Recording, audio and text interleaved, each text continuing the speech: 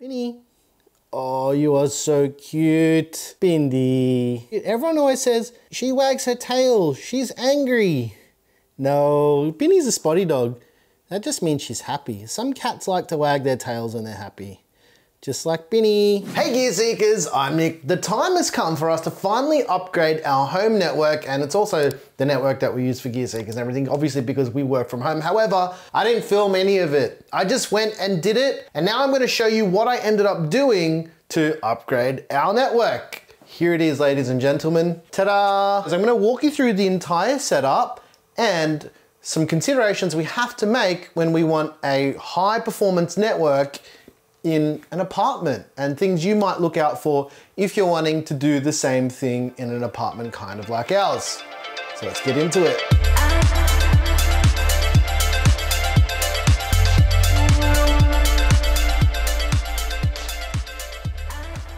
I think it's probably better if we sit down and I talk about a few of the considerations. So some of the main considerations for building a network in an apartment is sound and heat. So I had to go with a solution that was basically going to be passively cooled and not generate more heat than was required, and also about power consumption as well. I've been using Ubiquiti products for a long time, and they didn't sponsor this video. We bought everything that you're seeing in this video. It took me like a couple weeks to accumulate all the gear because with the silicon shortage and stuff as well, it's actually impacted networking gear quite a lot as well. And it's driven the prices up for a lot of the small stuff too. So we had to take that into consideration. We had to kind of budget what we wanted the network to do.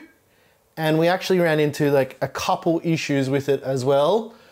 Basically because of the way that this apartment is wired, but I'll talk about that a little bit later. So for the router, I had a Ubiquiti Edge Router X for many years and it did its job quite well. However, it did get quite hot.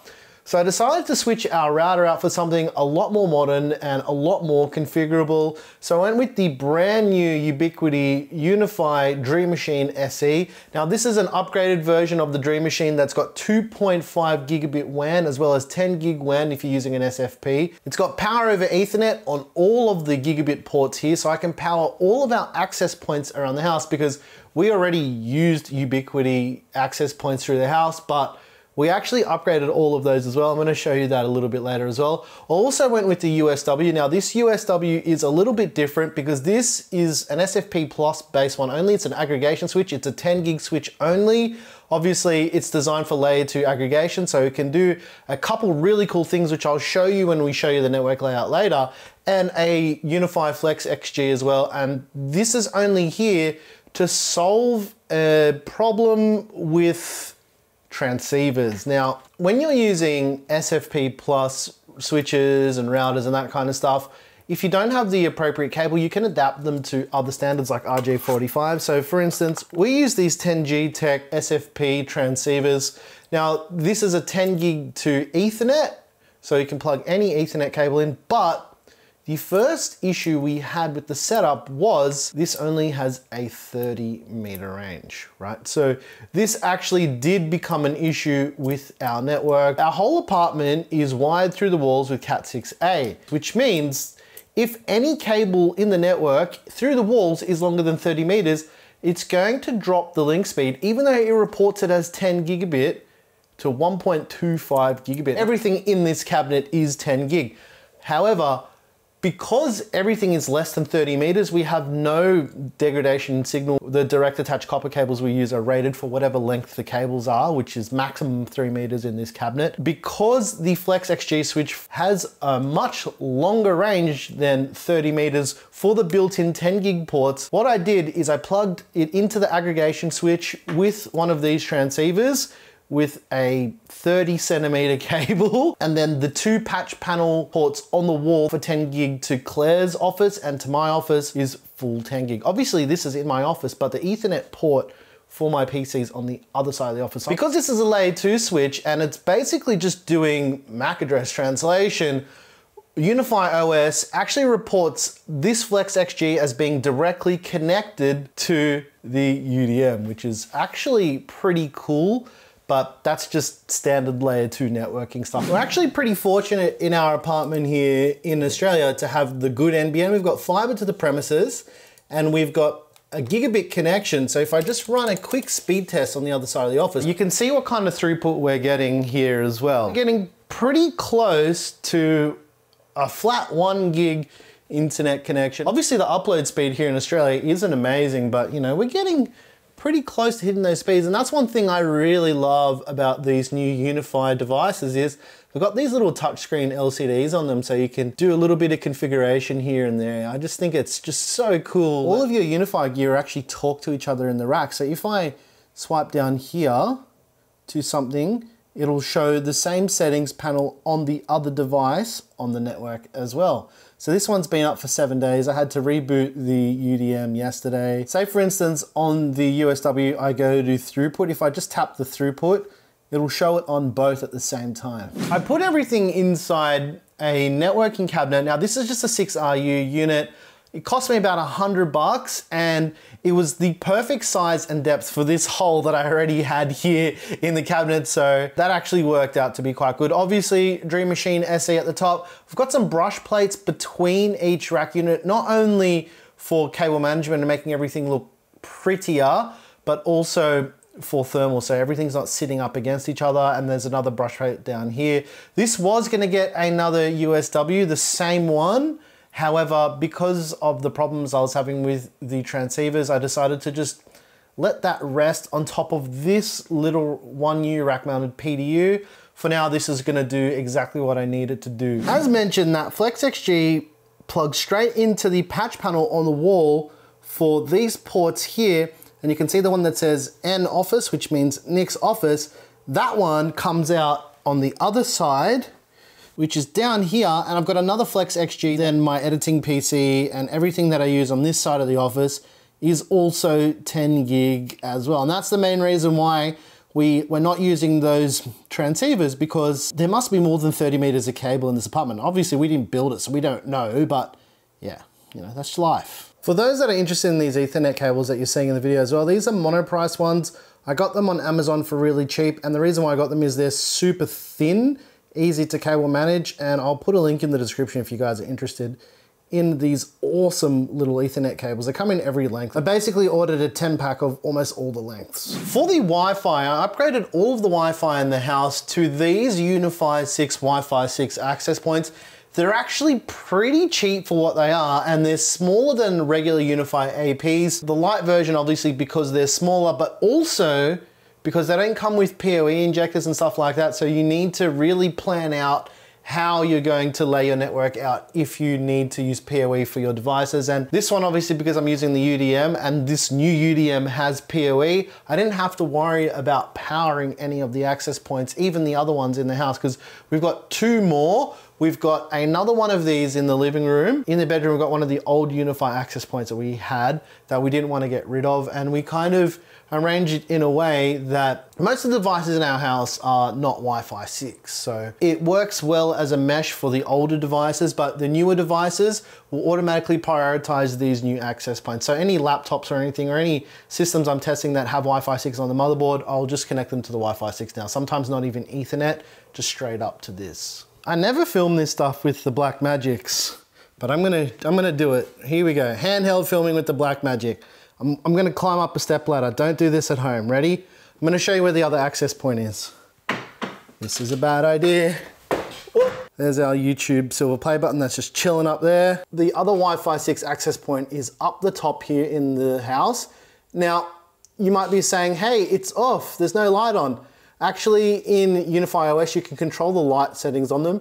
And because this kind of faces towards our bedroom at night, it's blue and bright, and I turned it off. Some of the keen-eyed might have spotted this sitting here. That's for an upcoming video. Make sure you get yourself subscribed to see this, because this is a couple 100 terabytes of unprovisioned storage. And there is a very cool and very expensive Juniper switch that we're saving for when we eventually move houses, because we're gonna do everything with fiber. So, you know, you can see where my brain's going with this stuff. I didn't choose the data center life, it chose me. This is our network topology.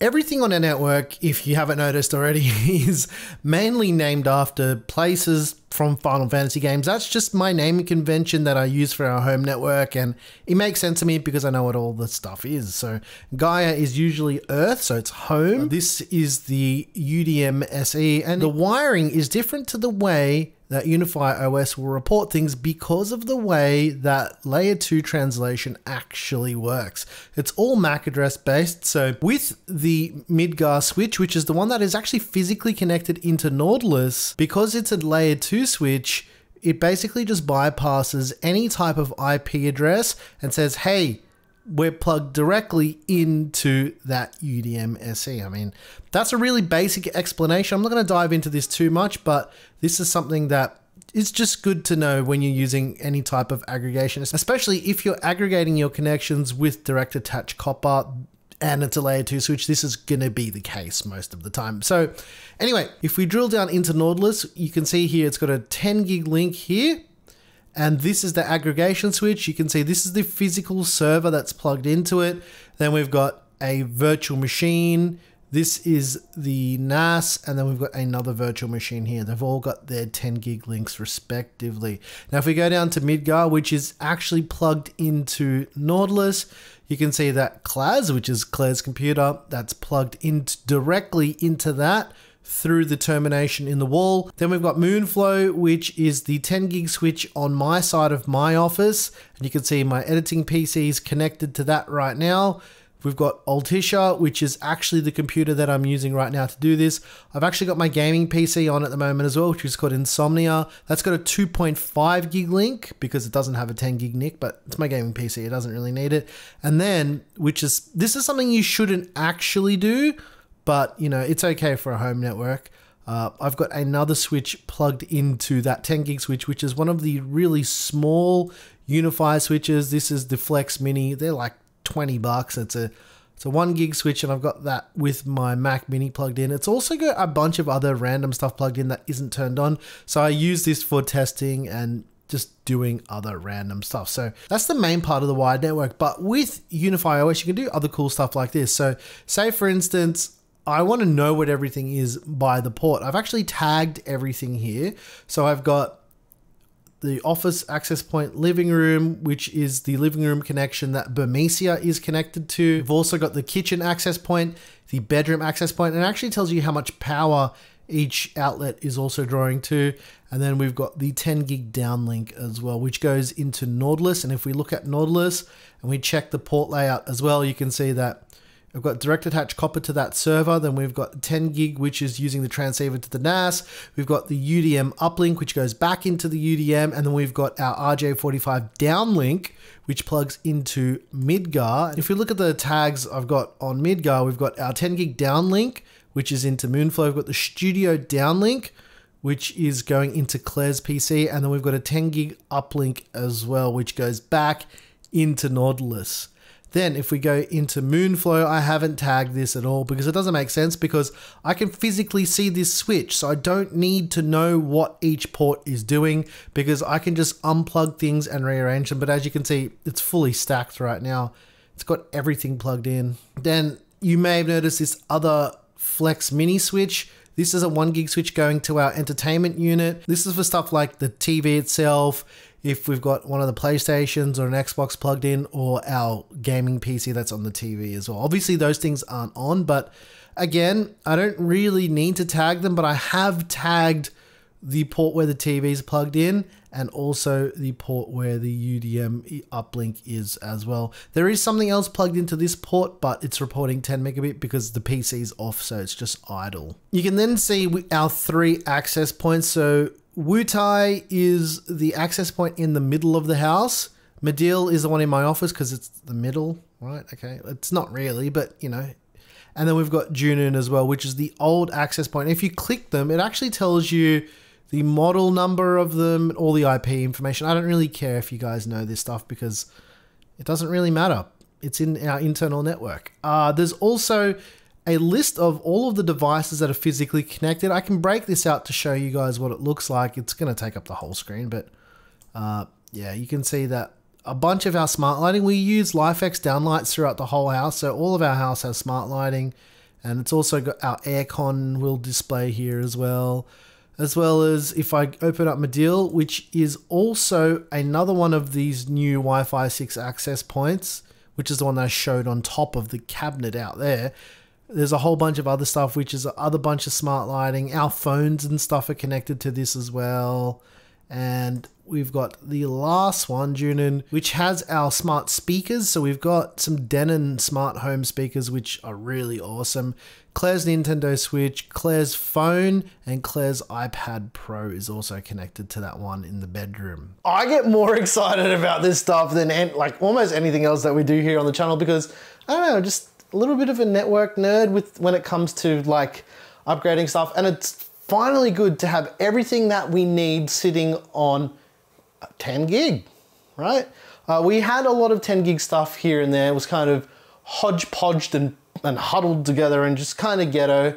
But now it's been planned out in a certain way. And I got to say as well, I was going to get a UDM Pro for ages, and I'm kind of glad that I held out on it until they released the SE. And I saw them announce it a little while ago, and I'm like, this thing is never going to be in stock in Australia. And M-Wave had one, and I'm like, buy. The second I saw it, I'm like, buy. And then it kind of snowballed and domino affected into me just doing all of this. And it's taken me about 10 days to get it sorted to a point where it's completely usable. So we've had a couple outages here and there, but the configuration was really, really easy. It's not that, it's figuring out why things are doing things a certain way, even though it's reporting other things. But you know, that's the life that we live, and I've got a lot of experience with doing this kind of stuff, but some stuff that I can't control, like the cables in the walls, because obviously we don't own the apartment, you know, we had to come up with solutions for that stuff, with stuff that we weren't anticipating.